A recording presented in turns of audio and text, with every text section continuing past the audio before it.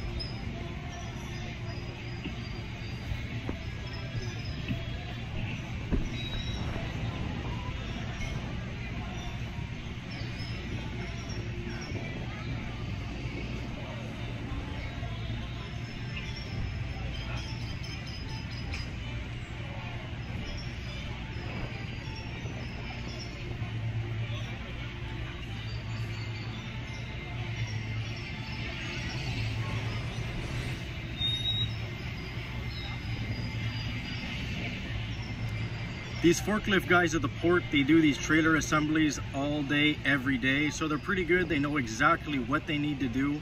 You see here to flip the back axle, he's just gonna slide his forks just under the tires and he's just gonna lift that axle up and over. No need to hook any chains anywhere or anything else.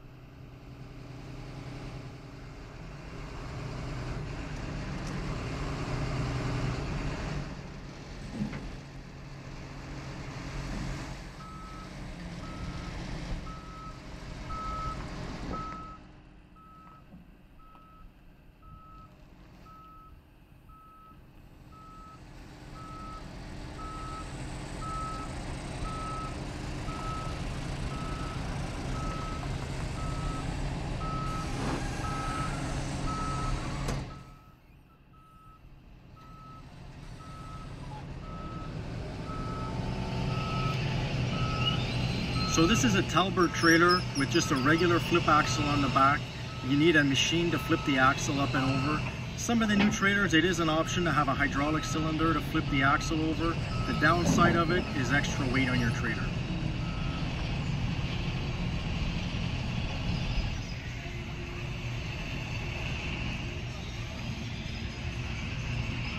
Just trying to get the exact height here. We got to line them pinholes up perfectly. The pins fit in really snug and you got to get the holes perfectly lined up.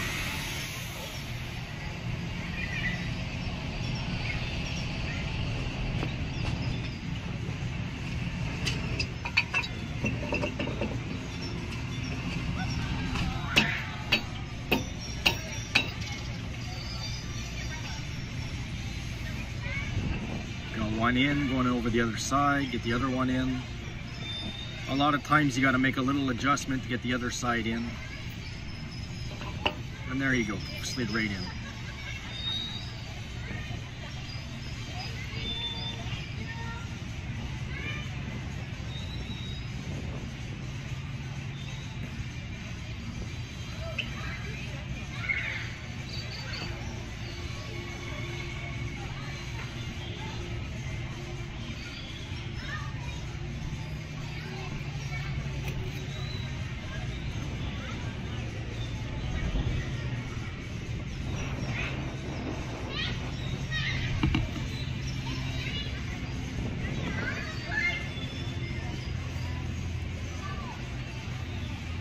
gonna get him to come around front and flip over on the gooseneck.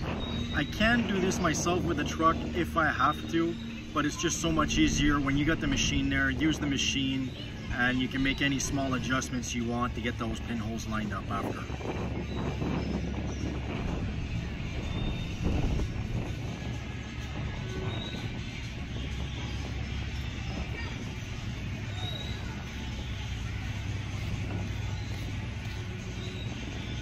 Again, some of these trailers, it is an option to have a hydraulic cylinder in the front to flip this over.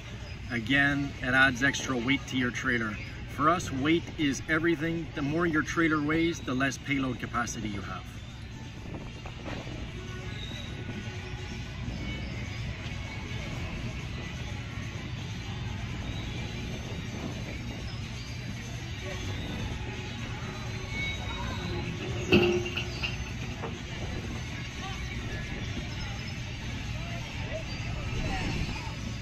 Gonna make some adjustment there, get that pinhole lined up.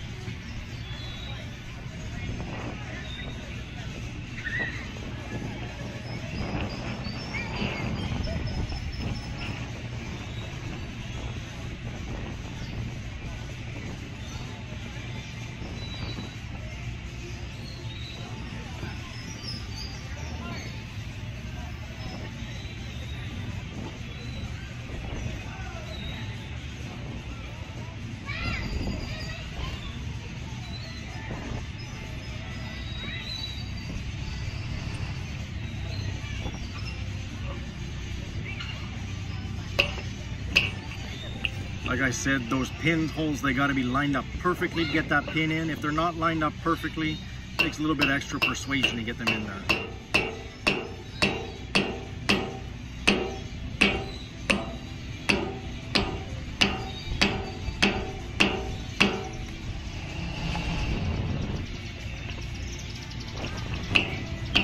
Get it in a little bit more so we get the lock pin in the back. And we'll go around and do the other side.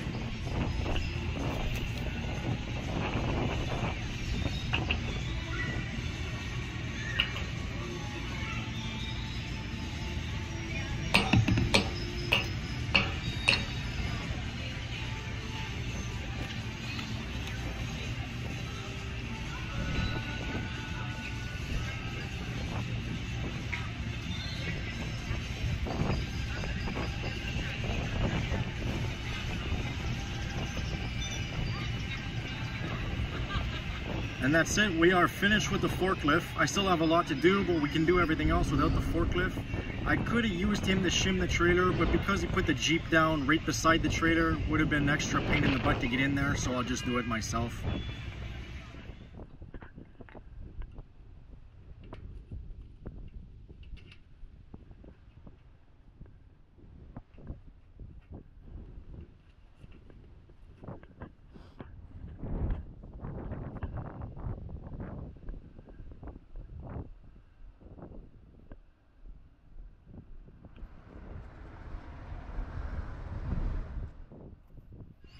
We'll go back and do all the steps that we skipped, get all the lock pins in, connect all the air lines and all the electrical wires.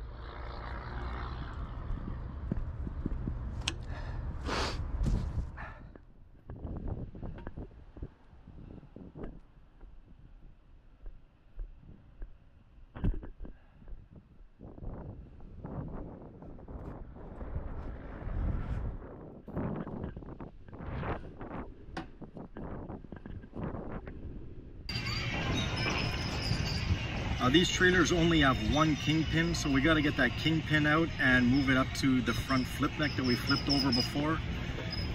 It's a little bit stuck in there, so I'm going to use my tool.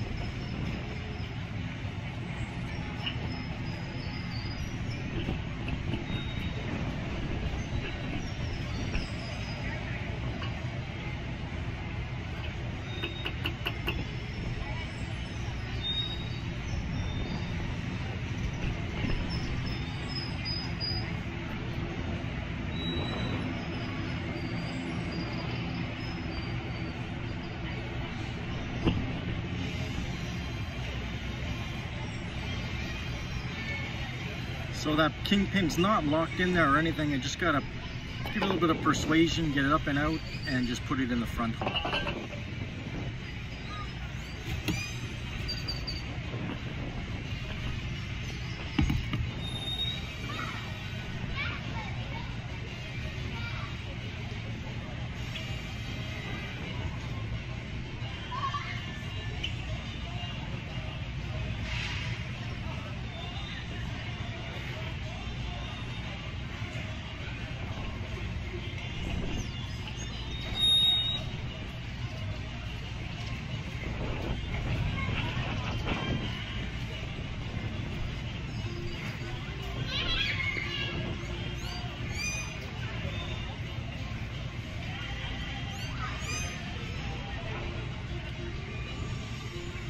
Just check the Jeep over. Usually you chain the axles up. It's a little bit easier on the suspension when you're lifting it up in the air.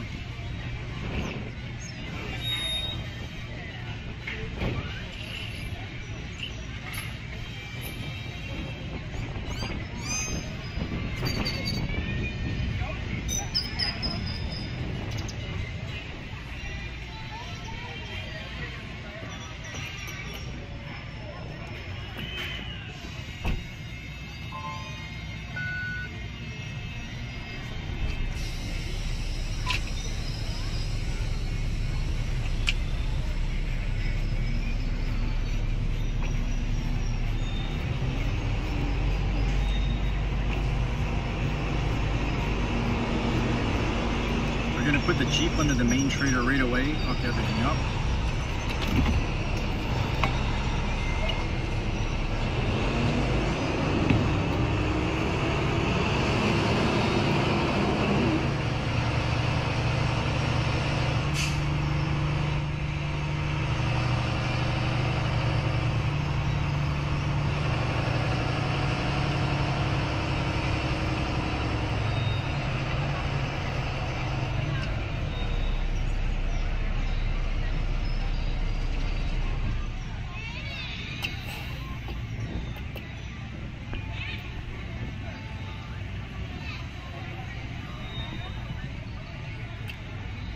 It's not me who loaded this Jeep, it's not me who had it last, so I always like to get out and just check the height of it, make sure that nobody played with the dolly leg while they loaded it up on the trailer.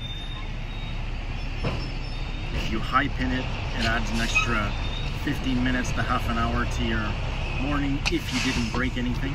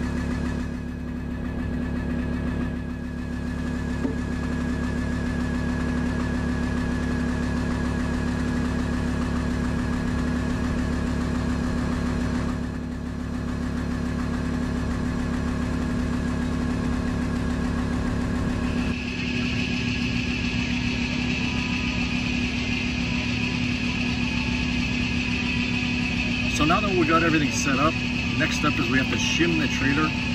These modular trailers, they're not made to have the same camber empty as running loaded. So for a 50-ton load, we're actually going to have to add about 3/4 of an inch of shim to the back of the trailer. To do that without a forklift, we're going to lift it up as high as we can in the air, and I'm going to put about 12 inches of hardwood blocks under the back of the trailer and set the weight back down on the block so it actually opens up the modular separation. We can add some more shim in the back.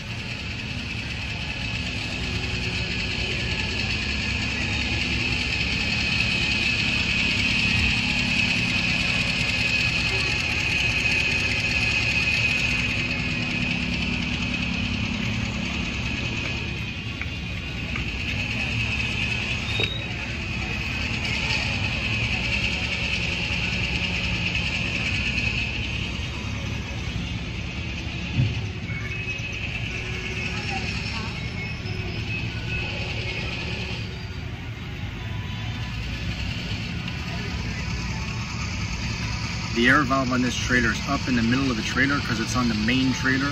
So what I'm actually doing now is I'm going to override the air suspension and lift the back of the trailer up as high as we can.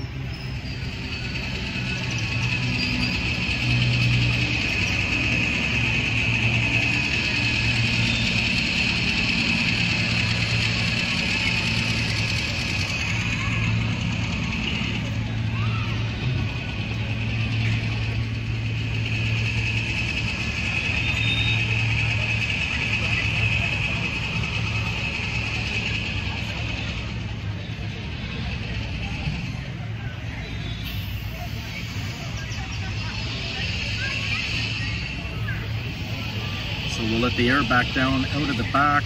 We're going to set the front of the trailer back down on the ground, and it's going to separate in the middle where we put the hardwood blocks.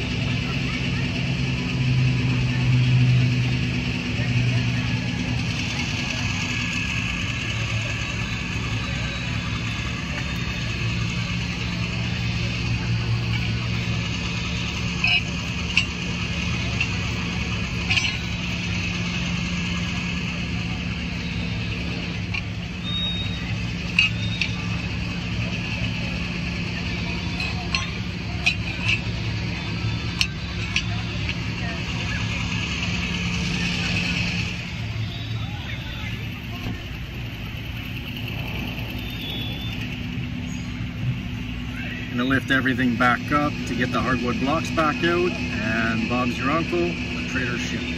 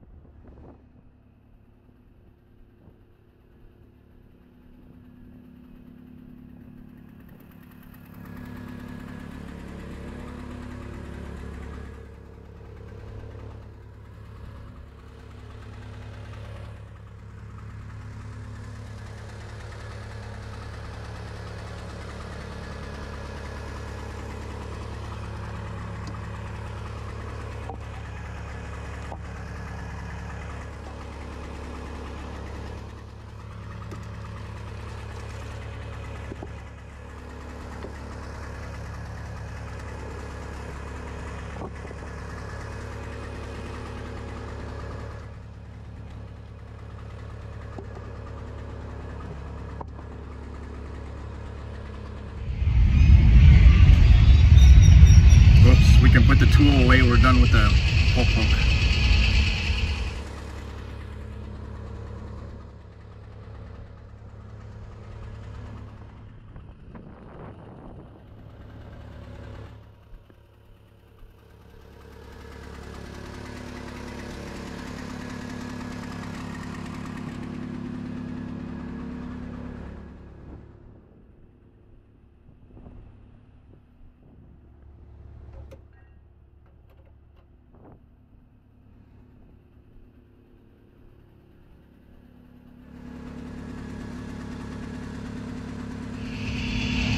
Alright, let's set this thing back on the ground. We can break the gooseneck off the front and we're ready to load our excavator.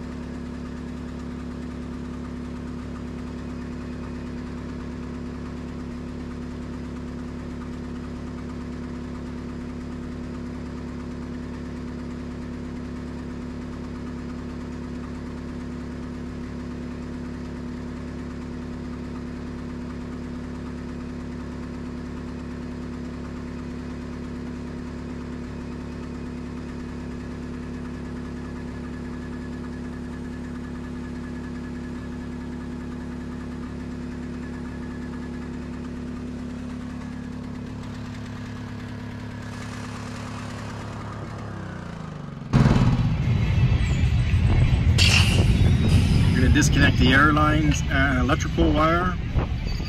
I usually do that first because if you do it last you might forget to do it, and pretty much everyone in the RGN double drop business has ripped their airlines off one time in their career. Try to avoid that.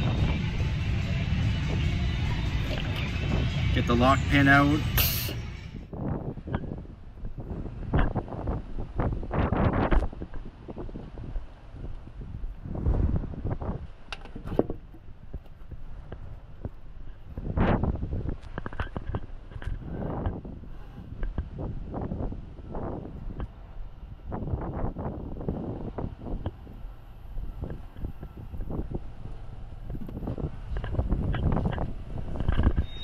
So this is an older trailer.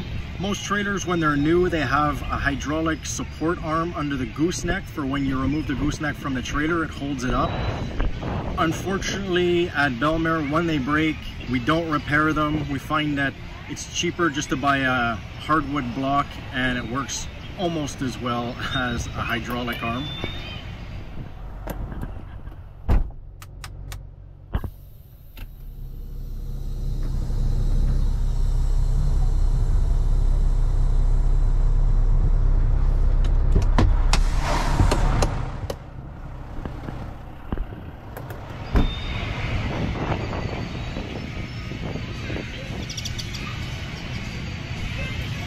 So what I did is I pulled ahead just about a foot there, you can see, to separate the gooseneck from the trailer.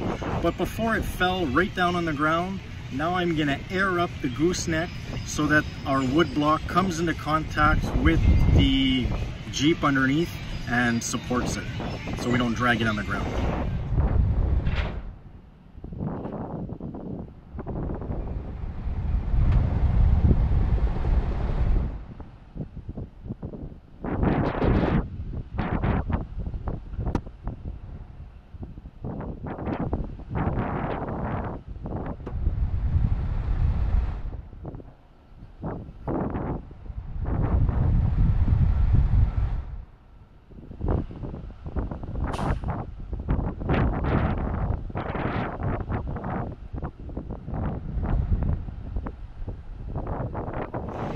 Again, this process takes a few extra minutes compared to having a hydraulic support arm, but I guess hydraulic support arms just aren't in the budget.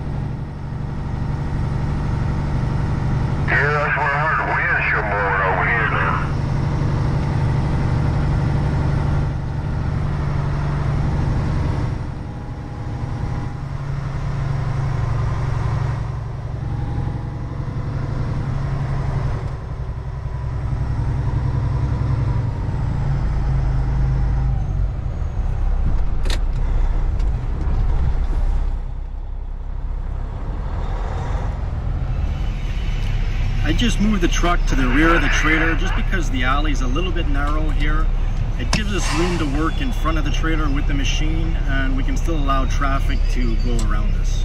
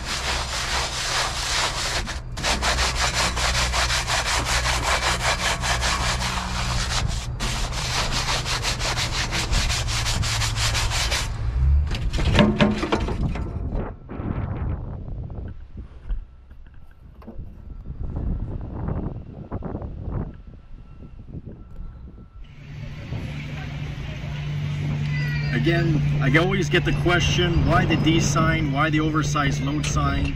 Well, that's because the D sign is the only sign which is legal in Quebec. The oversized load sign is not legal. It's a political thing. They don't want to offend anybody by having an English sign. However, the D sign is not accepted in the US, so we need to run the oversized load sign in the US.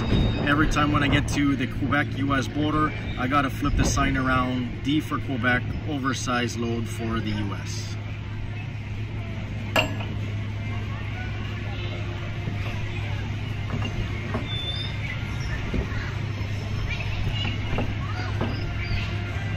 The excavator we're going to be loading is a Caterpillar 374. It's just under 13 feet wide, and you're going to see there's only going to be about a quarter of the track sitting on the trailer. So I put outriggers out. It's safer going down the road. There's a lot of guys that say, oh, you don't need outriggers. If you're a real super trucker, you don't need to put them. It doesn't take any time to put them. It takes like 5 minutes max to put them out. I put them, then I have peace of mind the whole trip.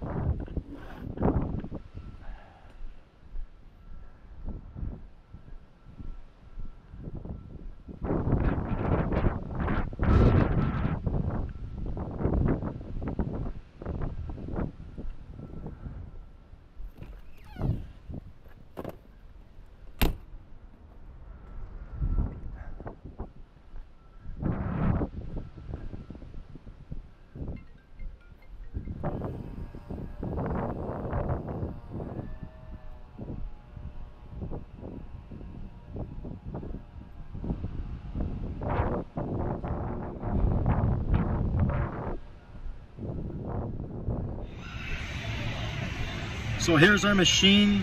Again, a brand new Caterpillar 374 excavator. Without the boom, without the counterweight in the back, it still weighs 50 tons, just under 13 feet wide at the tracks. Made in China, came in through the port of Baltimore, and we're going to be taking it up to Montreal.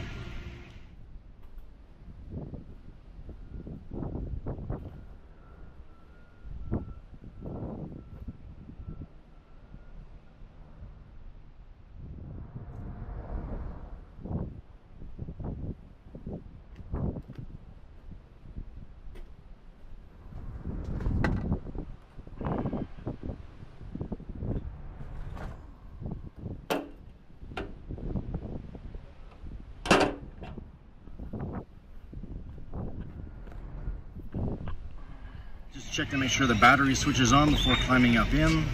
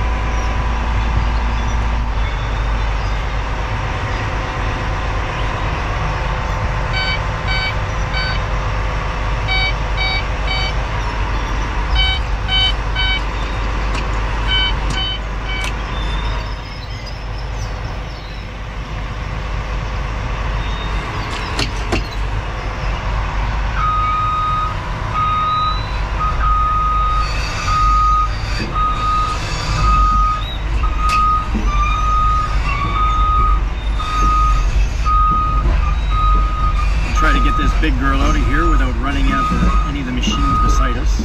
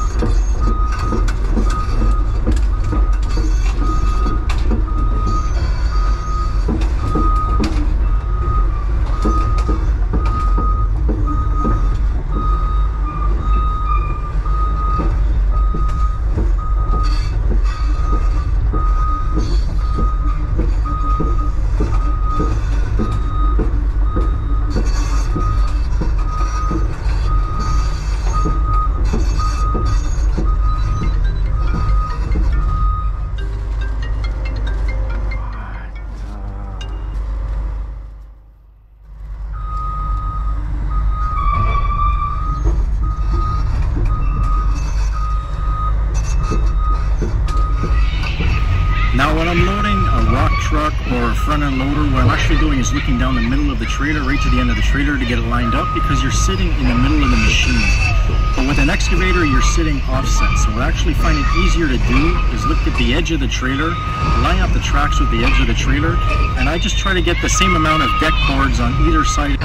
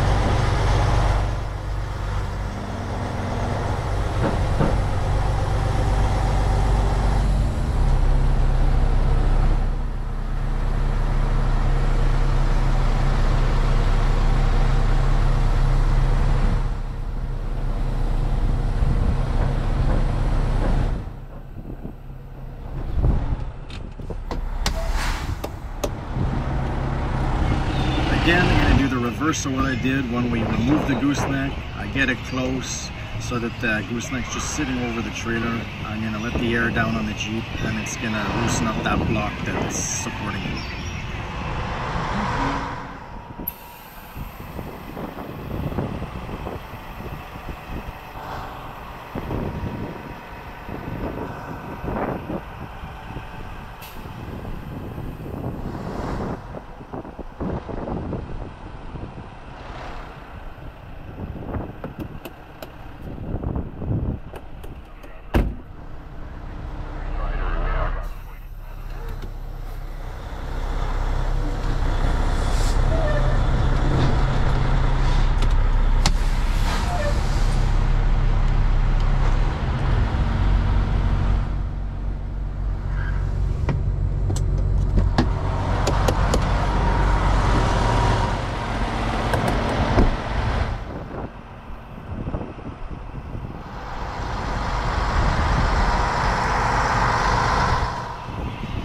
Block's loose, remove the block right away so we don't forget it there.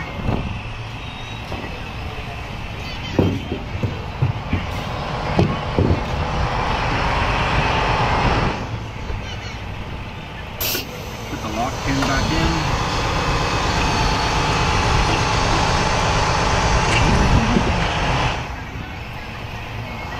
Reconnect the air and electrical.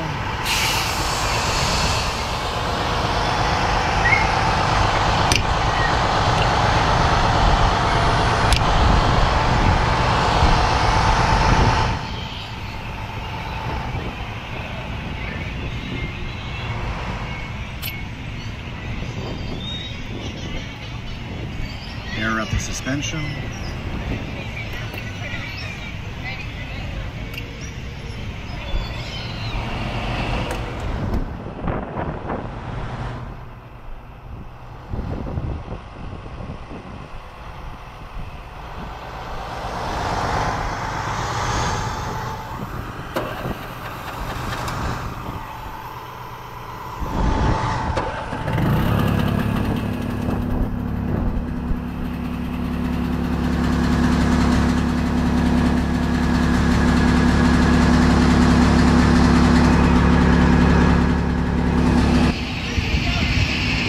Now what I'm actually looking at is the front of the trailer that's in contact with the ground.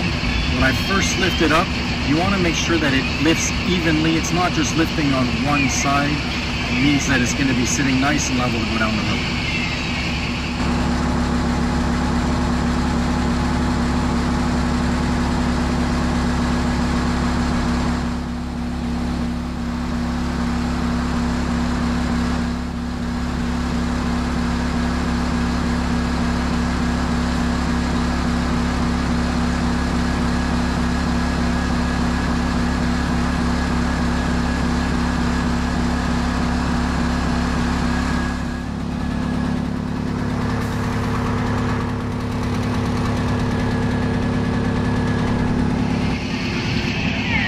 This trailer actually has big shims which support the gooseneck going down the road.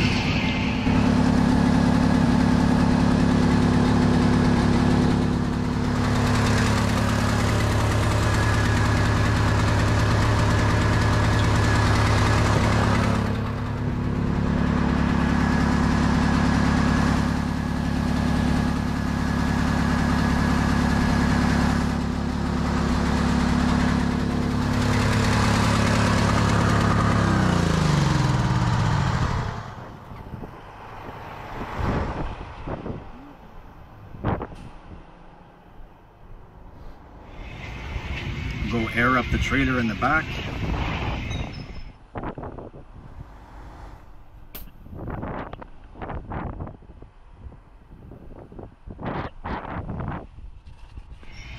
We might as well clean the lights while we're back there.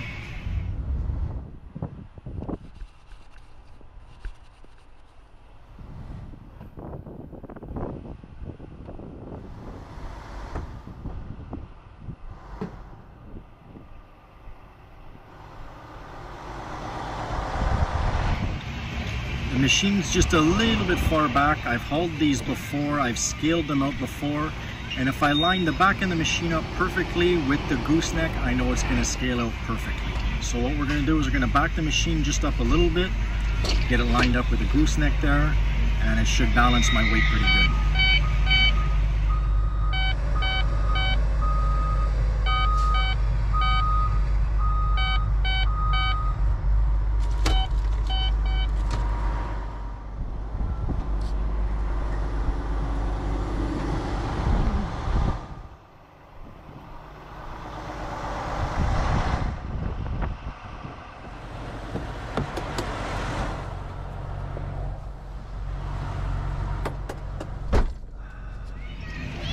I always check my air gauges before I start chaining everything down. Just give it a double check. Make sure what the permits are ordered for. See what the air gauge is showing. Make sure we're balanced out.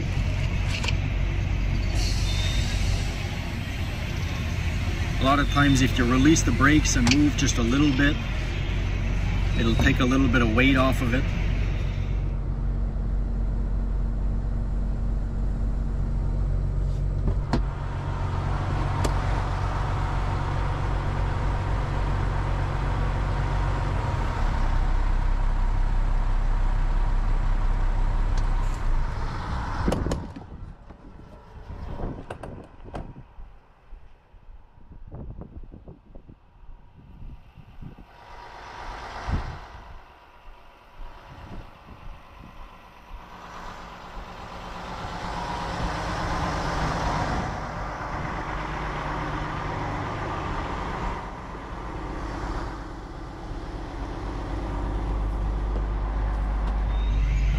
Had a little bit of room on the air gauge, so I'm going to back it up just a little bit more, and that should be good.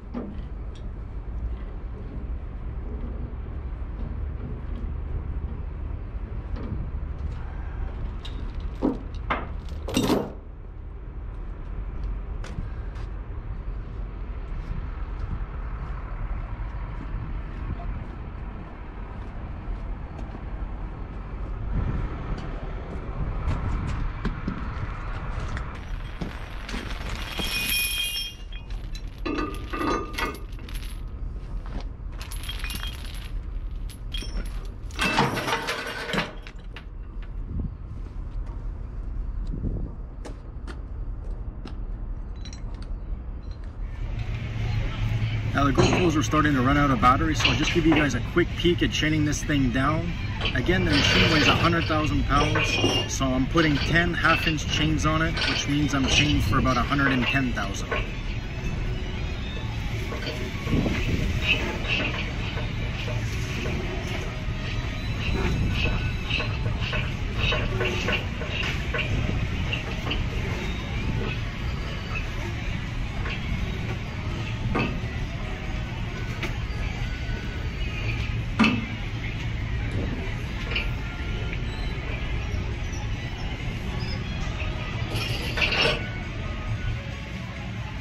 And that's going to be it. There you go. Thanks for watching, y'all. If you haven't seen it already, there's already a video on this channel of us hitting the road with this load.